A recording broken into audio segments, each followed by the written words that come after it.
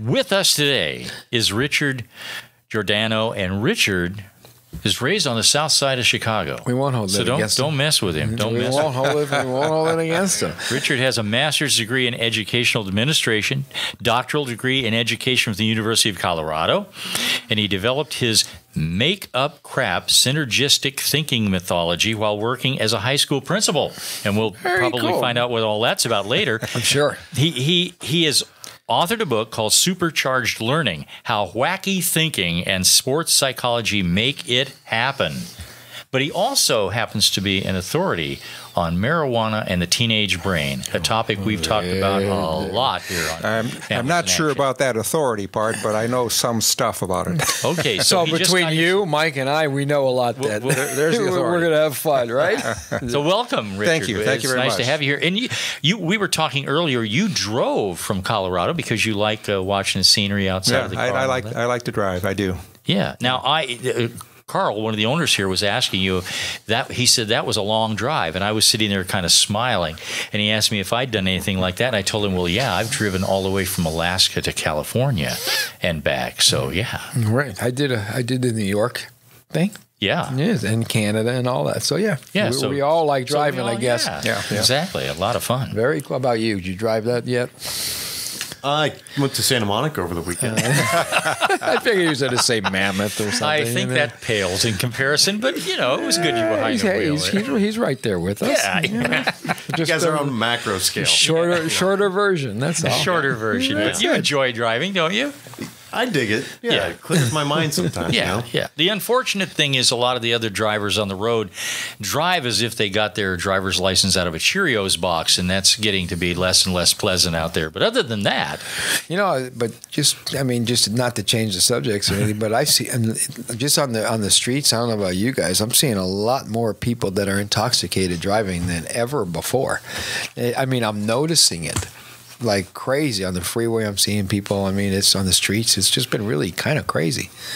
So I don't know why, but I'm telling you, I'm seeing a spike in it. Well, personally, just trying to get out of the park. Are you seeing that, or am I crazy?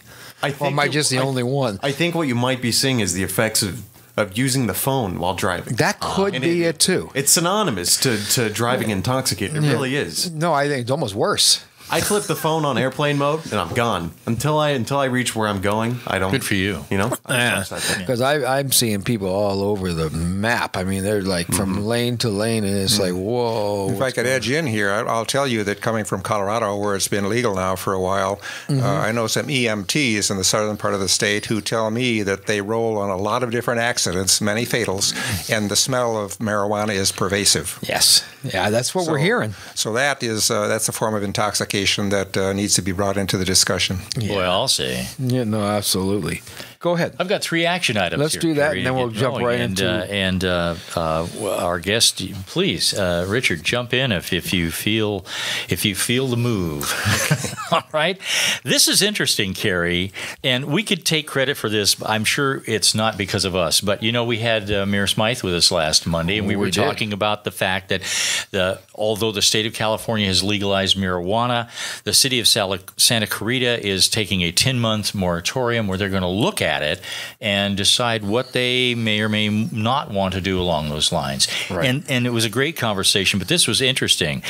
Tuesday, the day following that, Los Angeles County supervisors voted unanimously to extend an existing ban on medical and recreational marijuana in unincorporated county territory, and that's 2 weeks after Santa Clarita decided to put it on hold.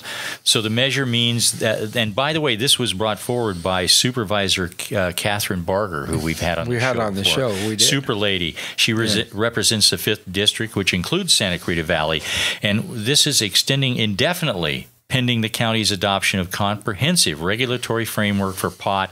The ordinance bans the cultivation, manufacturing, processing, transportation, and retail sale of medical and non-medical marijuana in any unincorporated territory of Los Angeles County. Wow. Thank you very much. Good. Isn't that something? Well, that would have been something that should have been done in Colorado. There's a county in Colorado, Saguache County, where it is just proliferating, and it is literally destroying the night sky with all the lights coming out of these greenhouses. Really? Water tables being depleted, violated codes, and the law enforcement in that particular county does not have the resources, and I don't know that there's the will, because that lure of a lot of money is very powerful. Wow. You know what, Richard? It's. I think as a society, we almost gave up when it comes to marijuana. I'm hearing this, which is different, so that's exciting. But parents aren't really jumping on it like they used to. Kids are getting more and more in trouble. By the time we get them, they're a lot more in trouble than they were when we were getting them a year ago. School districts are more lax. Not ours, but lots of them. The police are not. I mean, nobody kind of knows what direction to even go right now. Well, let's hope that this kind of show can help provide some direction. Exactly. And we're not even, I'm not even going to take a stand one way or the other if it should be legal or not. I mean, I own drug rehab, so legalize it. It helps me. Which is, I hate to say that, but that's the way it is. It doesn't help me with kids because, unfortunately, parents aren't doing anything about it. But as soon as they hit 18, 19, and they go on to other different and better drugs, our adult programs are getting pretty full. So, and you can really put it right back to why they're not getting dealt with early. So now they're in trouble later. So it's pretty scary what's going on with adolescents right now, and I know you want to do your thing, and then we'll. Yeah, well, this just adds to, because we talk about marijuana being a gateway drug all the time, and here's a story. Overdose cases spike in Louisville, 52 calls in 32 hours.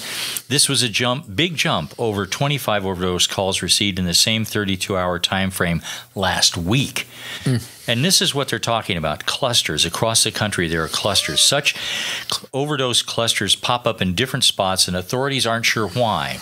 I'm pretty sure why. In Cuyahoga County, Ohio, which includes Cleveland, at least 14 people died of opioid overdoses over one weekend this month.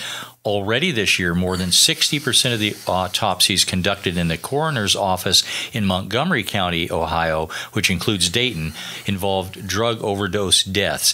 Nationwide, the spike in opioid overdoses is blamed on heroin and fentanyl. Death rates from synthetic opioids, including fentanyl, increased 72.2% from 2014 to 2015. And that's according to the U.S.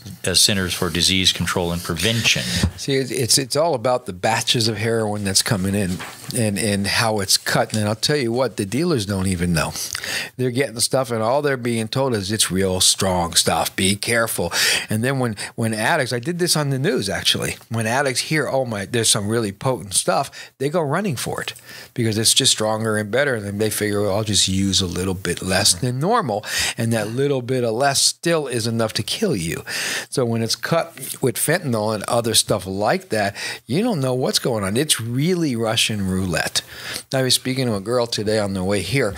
She's actually pregnant and wants to detox. And she said, it's Russian roulette.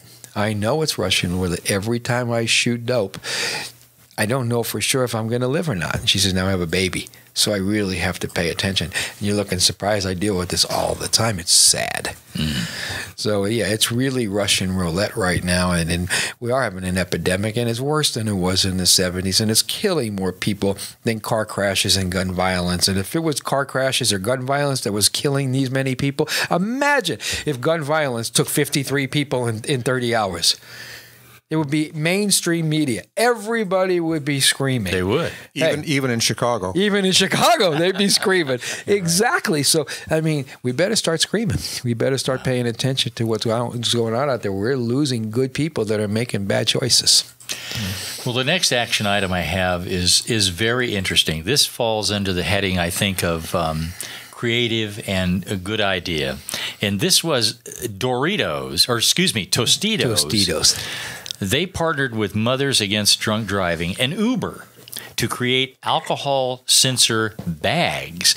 Now, they were at the Super Bowl. They didn't advertise, but they were available at the Super Bowl. And here's the thing. They're not available in grocery stores right now. But the bag of Tostitos is not a breathalyzer, and it won't give you an exact measurement of your blood alcohol level. Instead, it looks at traces of adult beverages in your breath. A sensor at the top of the bag measures your breath, while lights below the logo flash the results. Isn't that cool? If the bag doesn't detect alcohol, the front will light up green. If alcohol is present, then the front of the bag will flash a red steering wheel and a don't drink and drive message along the bottom. The front will also flash an Uber code that you can use to get a discount for an Uber ride to help you get home. And while the concept of the chip bag that senses alcohol is neat, the police note that if you have to blow into a Tostitos bag to know if you're intoxicated, for the love of all that's holy, do not drive. You're probably drunk. Is that nationally available now? I don't think it is. Immediately people were wondering if it was available in grocery stores, but it isn't. I don't know what they're going to do with it, but I think it's a great idea. I really do. It's definitely pretty interesting, that's for sure. Hey, on that note, why don't we just go right in? Let's go into our show. You got it all here. Let's do it, Mike. Let's talk about that. Now, you have two things going on here that you probably want to talk about. One is your book, Supercharged Learning: How Wacky Thinking and Sports Psychology Make It Happen. And the other is we definitely want you to talk about the teenage brain and marijuana. Yeah. Well, it's interesting, Mike, because they dovetail. The book, Supercharged Learning, which, by the way, the foreword is written by Dr. Ben Carson. And I think we know where he stands on drugs. We do. The book is all about trying to help parents help their children learn. I was a high school principal for many years. I taught biological sciences, physical sciences, chemistry, physics. I coached basketball and track at the middle level. And my interest in marijuana at this stage of where I am has to do with what it does to the learning process, right. How it impedes, stops, abrogates the learning process in young children. And I don't hear this discussed in the media, and I don't know why that is, but it's... Oh, I think we could guess. Yeah, we probably could. I was telling Mike ahead of time here that I was trying to get on a show in San Diego, and I won't name the show for fear of embarrassment. But, right. The producer for the show, who was very nice, told me he finally got the host to talk about it, and the host said he didn't want to discuss it on air because it was quote unquote too sensitive. And to me, that's the reason to discuss it, not to shuttle it aside. But the book is about what I call wacky thinking, and it's the strategy that I've devised is called making up crap. And crap being defined as silliness, nonsense, absurdity, things that have no foundation in reality.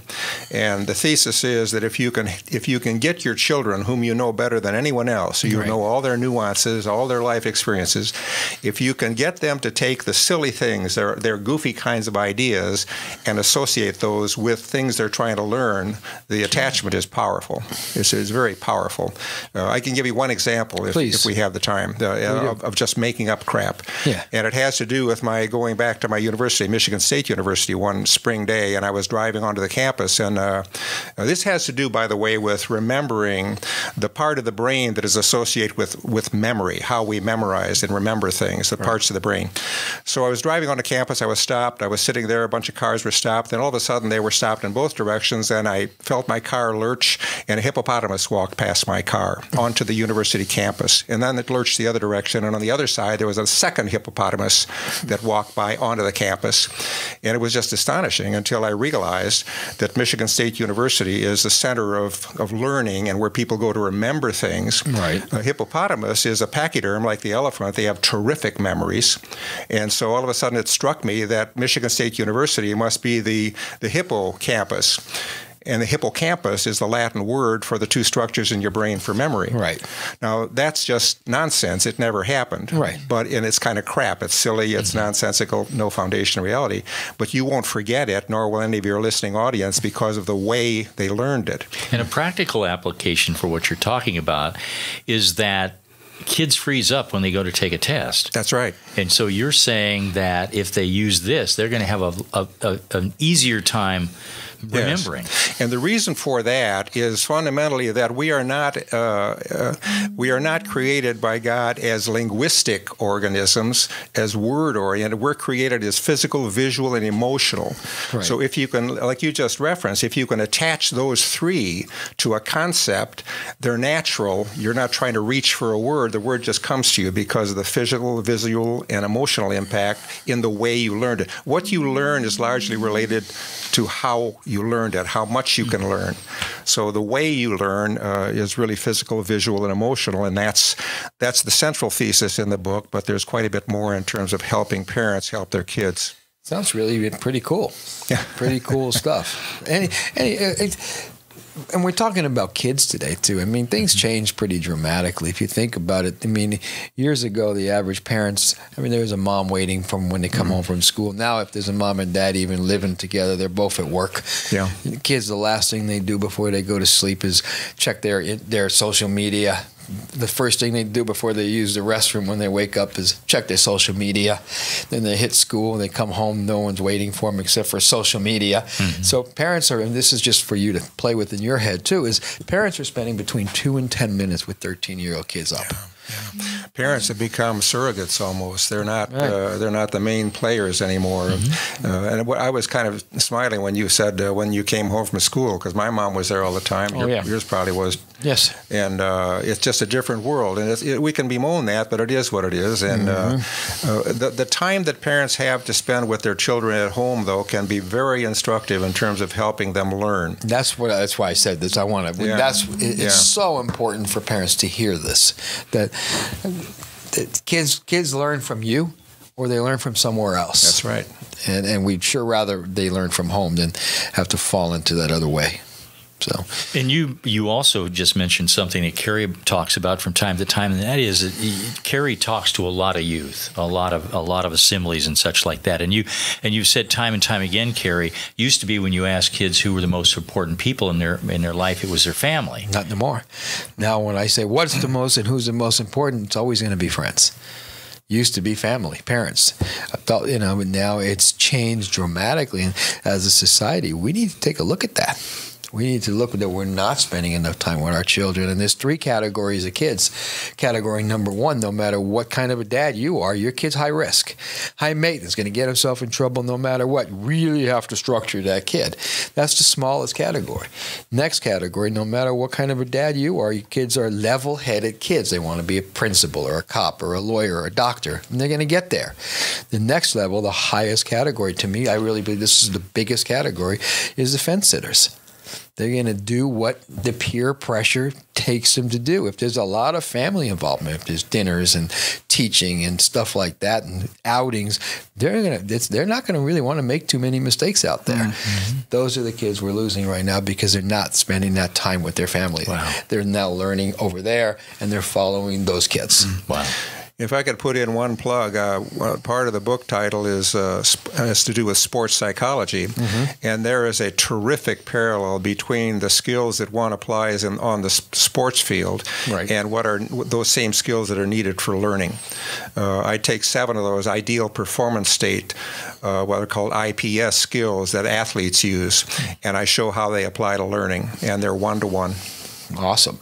And when we come back, we don't want to hear, we're going to take a break, but we want to hear whatever you want to tell us about that book, because now you got me completely interested in it. This is Families in Action on our hometown station, AM 1220 KHTS. We'll be right back. 1220, your hometown station. And we're here today with our special guest, Richard Giordano. Richard, besides writing a book, you also, as I say, you talk about marijuana and the teenage brain, which is something we look at here very often. Carrie talks about it a lot. It's great to have kind of another voice in here. And the other thing that I'm hoping you can talk to us a little bit about, since you're from Colorado, we were talking before we went on the air, and you were saying that Colorado is a bit of a mess with this legalized marijuana. I really think it is, from my experiences. And obviously, I'm not in downtown Denver smoking with the dope heads. And it's called dope for a reason. If you talk to those people for a while, you'll realize the reason. And you know, everyone has a right to be stupid. It's a choice. But John Wayne said, "Life is hard. It's harder if you're stupid." And that's it's always true. good to quote the Duke. It is. Yes, it is. Especially in California. Yeah. But my interest, frankly, is as an educator. I'm not an authority on marijuana by any means, but I do read, and a lot of what I read is very frightening to me as far as what it's doing to the young people that I have sought in my career to educate, and in many cases, it's made them uneducable, and that's what I'd like to talk a little bit about today. Please. There's a process. This is from the Journal of Developmental Cognitive Neuroscience. So this is right in the field of Dr. Benjamin Carson, who is a pediatric neurosurgeon. And one of the things that happens to the brain, let's talk about prior to birth. In the first 6 weeks of gestation, there is a process called gyrification, which is, as you probably know, if you lifted up the dura mater under the skull and you saw the brain, it's not a smooth surface. Right. It's a convoluted surface, just like draperies. And the reason for that, if we can project a reason on how we were made, is there's a lot more surface area per square inch in a folded substance than there is in a flat substance. The gyrification process starts about 6 weeks into the gestation process. In the third trimester, it's very active. In other words, the folding of the brain, the amount of neurology in the brain available to do mental functioning is determined then. And then another area of time, a period of time, is between the ages of 6 and roughly 22. They're not fixed numbers, but that's what's called a sensitive period when there's another surge in this gyrification process. And could actually go up to the mid-20s, couldn't it? It could. Yeah. Again, the science at this point is always in a stage of becoming. And so what we know today, tomorrow we'll think, oh, we thought that. But nevertheless, right now, it's perceived that, into the mid-20s, it's a little bit flexible. But the degree of gyrification is directly related to how well you will do in performing what are called executive functions. Right. And let me just list off 8 of those for you, and you'll get an idea as to why I'm concerned about this in terms of the education of young people. All you parents better be listening to this. Well, this Take notes. is such critical information. Yes. And it's all available online, and then more so. But some of the executive functions are impulse control, emotional control, flexible thinking, and this is the one that is most directly impacting what I put in my book. Working memory, self-monitoring, that's self-control, knowing where you are, what you're doing, and how people, that sort of thing. Planning, task initiation, and organization. All of those are fundamental to learning content information. And one of the reasons that I'm so concerned about this, because everything I wrote in my book about strategies for learning becomes reduced in terms of the power if these functions, these executive functions, are halted or not halted, but they're slowed down, they're reduced because the gyrification in the brain has been reduced. Right. There isn't any solid evidence that it's permanent, but there isn't any solid evidence that it isn't permanent. Exactly. And that's what I've been saying forever. I mean, we know that we have short-term issues, especially with children, with drugs.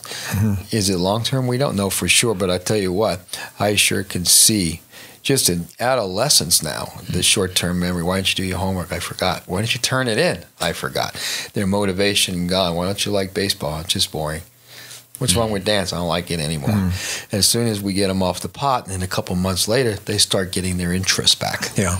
And you just identified some of the things parents, as you know, and I'm sure your audience knows, things to look for in your children. Of course. That are kind of the tip-off points. But the concern that I have about this whole issue, knowing that the damage is absolutely there, and it does occur, is that I think we may be seeing the beginnings of an entirely new generation of young people who are unable to learn for neurological reasons, as opposed to things that can be treatable, like ADD or things of that nature. And if we produce that as a society and it proliferates, it becomes greater.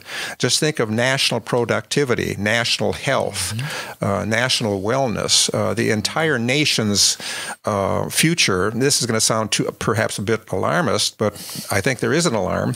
I do too. It's in danger. I agree with you. Well, I've been saying this. Well, I was just going to say this whole overdose business of people dying, because that's so rampant now.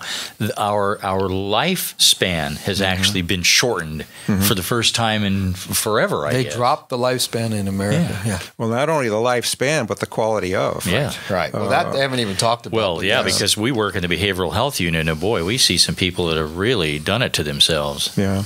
I was in a McDonald's this morning over in Ventura, it's really troubling for me when I'm in those coastal cities and I see the number of homeless people who are dysfunctional. And there was a guy that came in there who looked to be in his 30s. And, today you can walk down the street and it looks like someone's talking to themselves, but they actually have an earpiece and they're on their mobile device. This guy was talking to himself, and he had various conversations about power tools and being on trains and walking dogs. And I looked at him, and I realized he doesn't have an earpiece. He was participating vocally in a conversation he was having mentally. We see that all the time, Richard. Do you? Well, we work in not in studio, I'm saying. No, in a behavioral health unit. The normal board op isn't in today. And unfortunately, when they come sometimes to my drug rehabs, we have to transfer them to a behavioral health unit because they're so psychotic. Yeah. And a lot of times the only thing we're finding in the drug test is THC. Yeah. So it's really, as you would say, alarming right now. But you tell that to people out there that are smoking pot, they just can't believe it. No. Well, I see it. Well, and the THC, you just mentioned that if I mispronounce this, you'll correct me, but tetrahydrocannabinol is the psychotropic part. Carrie says that every day. Yeah, and the CBD, cannabidiol, is the medicinal part. And interestingly, in 1995, the THC levels were 14 times the CBD, but in 2014, they're 80 times the CBD. It's off the hook right now. Yeah. So what do you say? Well, I think what I'm saying is that there's a greater danger here than the media have led us to believe. I write some public service announcements for the Crawford Broadcasting Company, and they're broadcast in their networks across the country. And one of them starts out with saying, the tobacco industry lied to you about the dangers of tobacco. The marijuana industry, big money backed, is lying to you also. Yes. And if that message is lost on parents, then it becomes lost on their children, and the loss is societal. It's lost. Yeah. We get parents that are calling us every day. What's in my kid's drug test? And we go, wow, 800 milligrams THC. Now, a year ago, that was panic for the parent, and they ran and they brought them to us, and we got them sober. Now that's it? Okay, thank you, click. So it's kind of one of those kind of things. As a society, we gave up on pot. Yeah. And our kids are going to pay big prices. I'm already seeing it, but it's going to get worse. And the other thing we see in the behavioral health unit is there are people coming in who only have marijuana in their bloodstream, yet they're psychotic. They are actually in our unit. I've got emails from Simi Valley Police Department, a place in Texas, and another couple of states with the same information. We're finding people in mental health, behavioral health units that are psychotic, drug-induced, but the only thing showing is THC. Now, you tell that to somebody that's out there smoking pot, and they'll give you 500 reasons why that can't be. It is B. I see it. We're there. We see it. We know what's happening. And our doctors are very good at looking at a blood screen. Yeah. Yeah. And the blood tests don't lie. Yeah. Oh, and neither does the psychotic behaviors. So what you were saying earlier, what was the word you used for the folds in the brain? It's called a gyrification. Gyrification. So I had a question on you. Sure, for that. go ahead. So if Carrie and I went and got pictures of our brains, and mine had more folds in it, that would be better. Theoretically. I just wanted to check. Well, and one of the ways that I like to really describe this, so that Garrison Keillor has a saying. He says, "Let's put the hay down where the goats can get it." Mm-hmm. And the way I like to describe gyrification is if you can picture a 9-foot picture window at the front of your house that has draperies that close and open. When the draperies are closed, there's a huge flat surface, right. And when the draperies are open, maybe they're pleated on each side, maybe a foot and a half each. Mm-hmm. So really, what you've got is a 9-foot surface compressed into 1.5 foot, 1.5 foot, 3 foot total.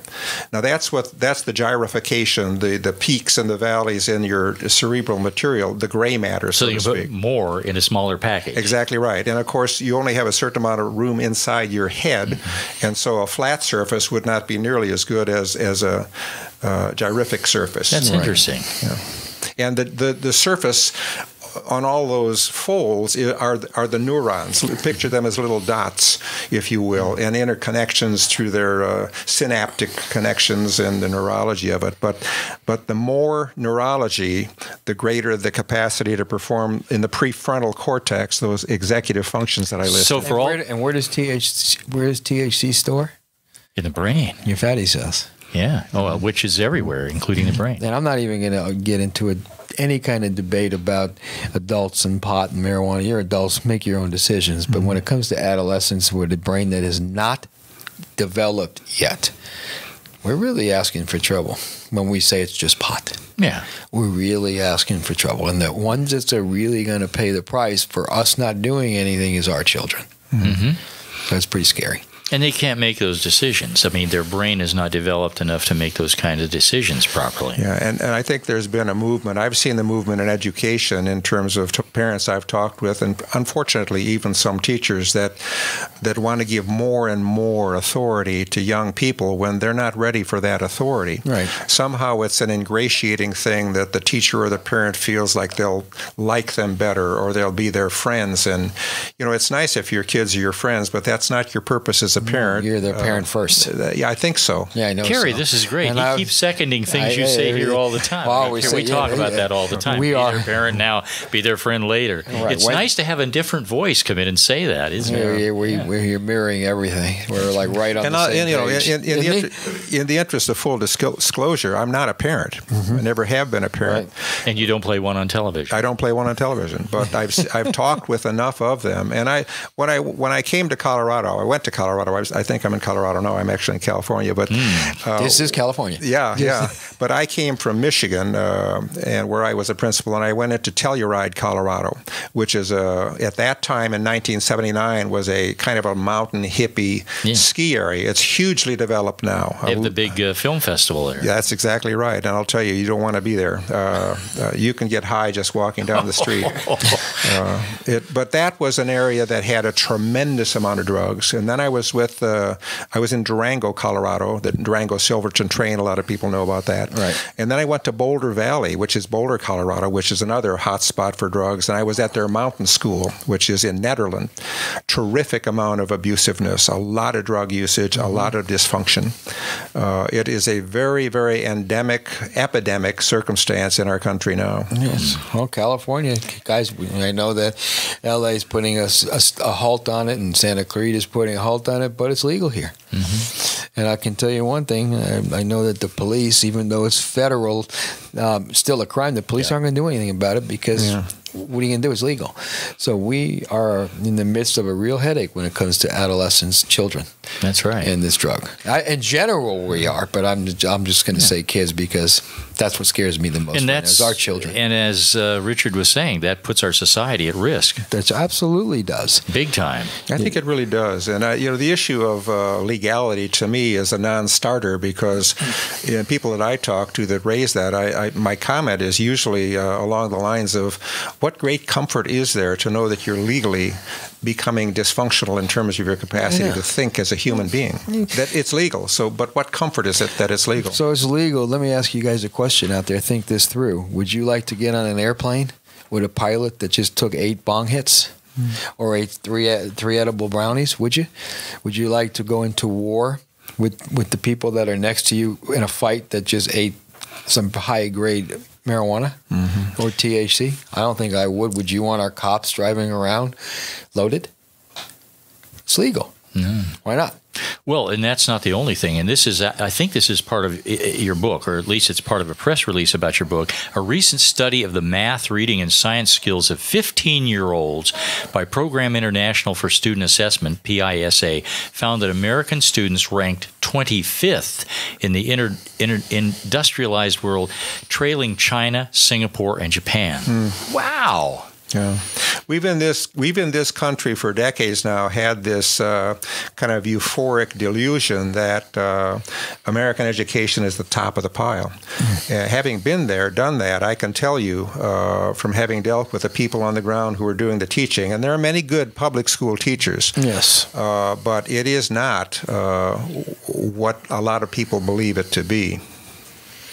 And there are lots of reasons for that. I did a program a radio program for an hour in Colorado talking about the fraud, the absolute fraud of teacher evaluation, how it in fact cannot be done. It's done by principals. Right. And principals, I was one of them, principals are incompetent to evaluate their secondary school teachers for sure. And I can guarantee it, and I gave the reasons and rationale why that's true. But most parents believe that teachers are evaluated and they're there in the classroom because they were evaluated to be effective.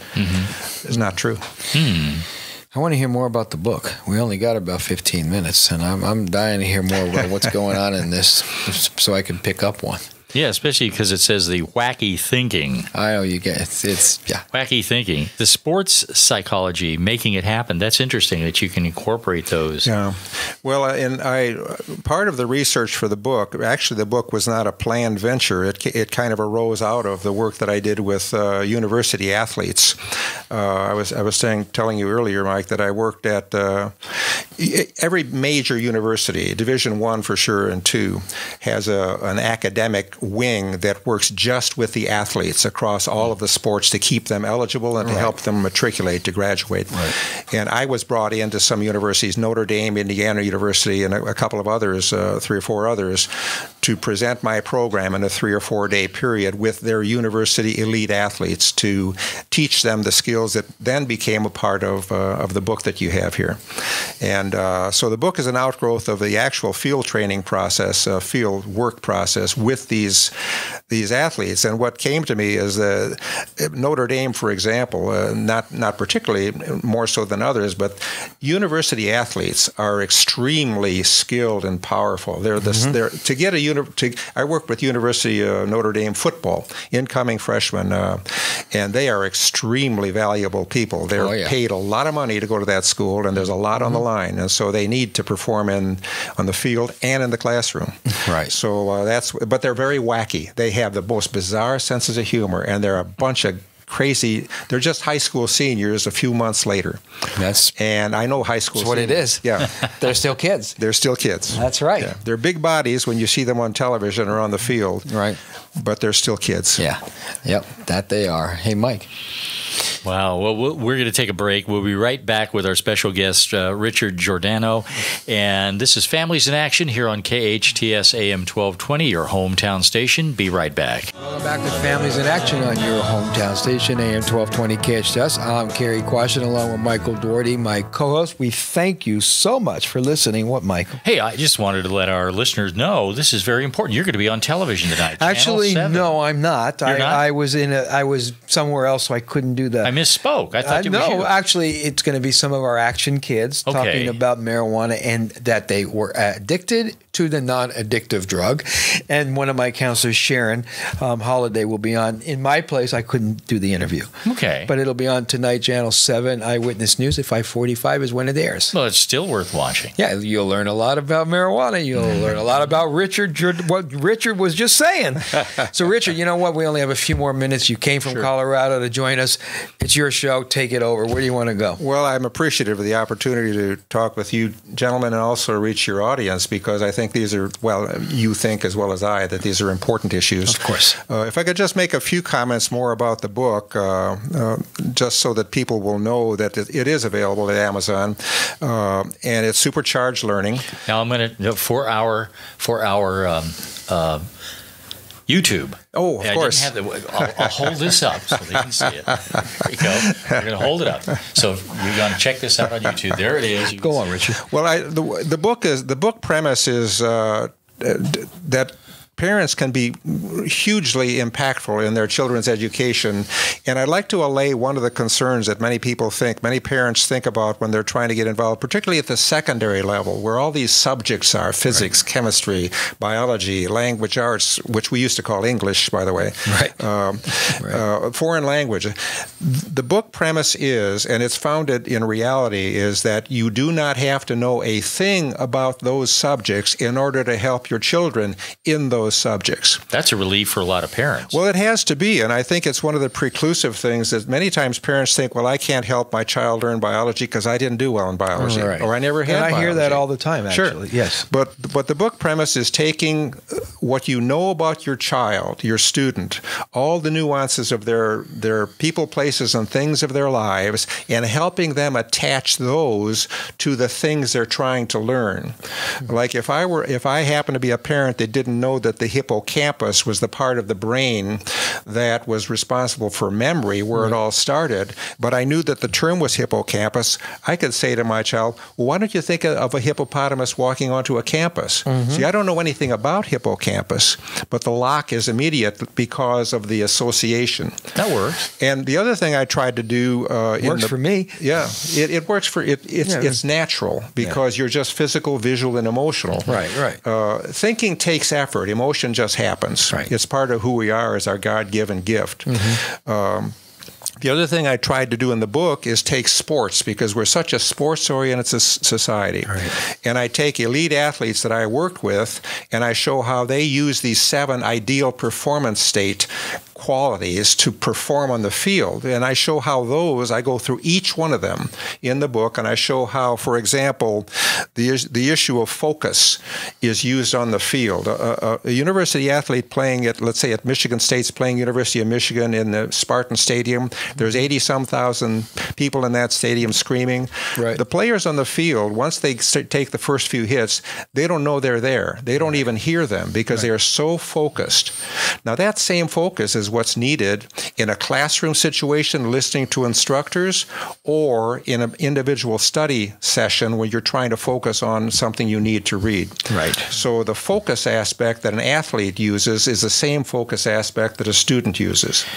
I have my own example of how this works. Okay. It just came to my mind. This is amazing. I'm dying to hear When I this. was a young boy, spelling was not my big thing. Long time ago. But yeah, that was a while back for me. But watching a Walt Disney show, Jiminy Cricket, he was doing a show and he was talking about the encyclopedia, and he sang the following song, ENCYCLOPEDIA. That's how I learned to spell encyclopedia. And when I was in school and it came up, I was so proud of myself, I had to cover my mouth so I didn't sing it out loud, right? But I sang it in my mind, right. ENCYCLOPEDIA. Yeah. Well, see, that's an example, really, in my context, of making up crap. It's not real. It's made up, but it works. But it works. It works. So there are skills that I had. There's a wonderful concert pianist, Emil Pandolfi, who, if your listeners want some wonderful music, and all music, Broadway, classics, whatever, Emil Pandolfi has a lot of CDs. I got to know him, and I asked him if he would write about the 7 ideal performance states, not as an athlete, but as a performer, and then as a student, how they apply. And he wrote in the book are his renditions of how how he applies in practice and in performance, which is equivalent to in study and in the classroom, how he applies those IPS strategies, one of which is to be relaxed and calm. You cannot go out on a field and play football and do your best to read the defense, for example, if you're too tense that you're not seeing things properly. So relaxed and calm is another issue. Confidence is something that you can have only if you've earned it. Right. You can't be confident going into taking a test if you haven't prepared for the test. So all of these 7 issues, there are 5 more, 4 or 5 more that and are they involved. are in your book. They are in the book. They're all outlined as to how they apply athletics, how they apply in academics. Now I have to ask question. How does somebody get that book? Oh yeah.